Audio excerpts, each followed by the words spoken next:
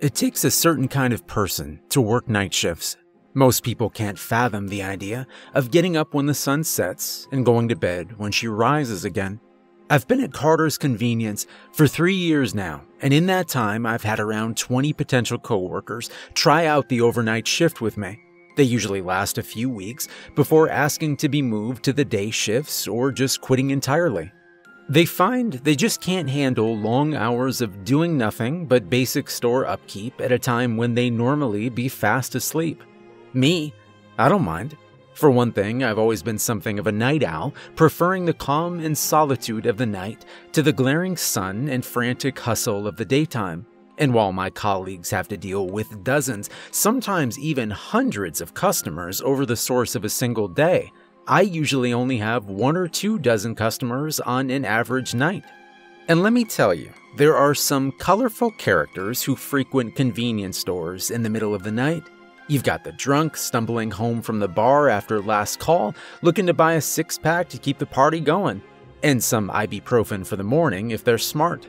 You've got the stoners who just need their 3 a.m. Twinkies. You've got the haggard spouses making a midnight grocery run because their pregnant wives had sudden cravings for pickles and peanut butter. You've got the other night shifters like myself stopping in for a few necessities after work.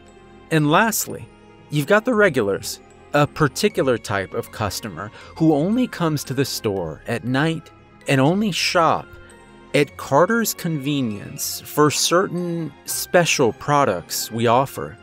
One such regular paid a visit last night, as he does every week. He comes every Friday night, or Saturday morning if we're being technical, at 2:22 a.m. on the dot. I had my nose buried in a book when I heard the bell above the door let out a dainty ding. I glanced at the digital clock I kept next to the cash register, saw the acid green 222s, and didn't even bother taking my eyes off the clock. "Evening, Jenkins," I said. "Evening, Hubert, my boy," came the raspy reply. "Yep, right on schedule." I looked up at Mr. Jenkins, standing at a towering 7'9", with skin like a 16th century tombstone. He was clad in his usual attire for his weekly trip to Carter's Convenience. A dark overcoat that stank of graveyard dirt, black gloves over spindly fingers, gray trilby atop his balding head, rounded glasses with jet black lenses perched on a smashed pug nose. He smiled as he tipped his hat at me, mouth full of jagged teeth the color of rotten lemons. "What's on the reading list this week?" Jenkins asked in his grinding gravel voice. In response, I lifted my book to show the cover of Crime and Punishment, and he nodded. "Ah, Dostoevsky. A classic, that one." "Yeah, bought this book years ago, but only just now getting around to reading it," I said as I set the novel down. Couldn't let it gather dust on my shelf any longer. Jenkins chuckled. "Well, you know what old Sam Clemens said about the classics. They're the books that everyone wants to have read, but nobody wants to actually read." "Yeah, sounds about right. Pretty good read so far, though." I grabbed a key ring off of a hook under the counter and stood up from my stool. "Just the usual this week?" "If you'd be so kind." The two of us made our way to the back of the store, fluorescent lights humming steadily overhead.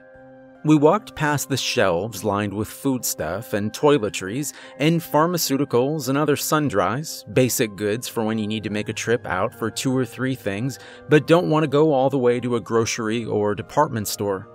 At the rear of the shop, I unlocked the door to the refrigerated section and stepped inside.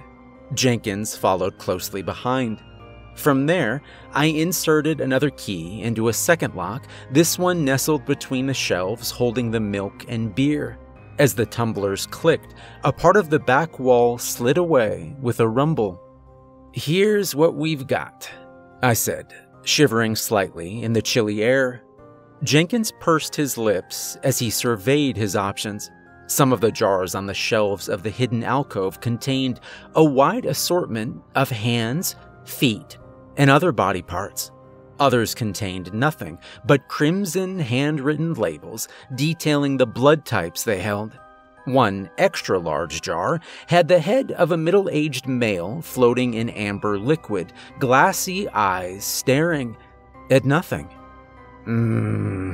Not much of a selection this week, Jenkins noted with a frown. In fact, I'm pretty sure I saw some of these last Friday.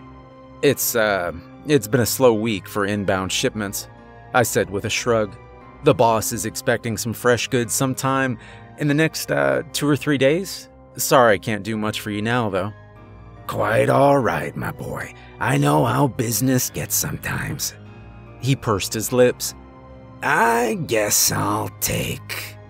Jenkins was cut off by the sound of a slamming door, making us both jump. We turned through the foggy glass of the refrigerator doors and past the shelves lined with cold goods. We saw a masked man clad in all black, sweater, pants, gloves, and a ski mask.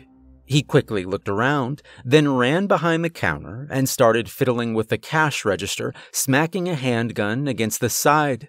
I sighed. Jenkins blinked. Oh, well, that's a bit of good luck right there, he said, turning to me. Shall I take care of this, Hubert? I know greeting the customers is supposed to be your thing, but... Yeah, go ahead, I said, wrapping my arms around myself. Just, make it fast. I'm freezing my balls off in here, and try not to make it too messy, please. Jenkins answered, with a predatory grin, bearing those pus-colored chompers. No promises, but I'll do my best. With that, he swaggered out into the store, freezer door swinging shut behind him. Evening, my good sir, I heard Jenkins say, his scratchy voice muffled. Terribly sorry, but I'm afraid only employees are allowed behind the counter. The would-be robber jumped. He visibly flinched at the sight of Jenkins and quickly raised his firearm in a trembling hand. Freeze! The thief shouted, a tremor in his voice. Don't move! But Jenkins surged forward, fast, cleared the distance from one end of the store to the other in a fraction of a second. So fast that the poor crook didn't have time to get a shot off before Jenkins was upon him, dragging him behind the counter. A primal scream of raw terror echoed through Carter's convenience, which abruptly ended in a choking gurgle. A spray of blood shot up to splatter against the wall, and I sighed again. This had to happen after I cleaned for the evening. Retail work. Am I right?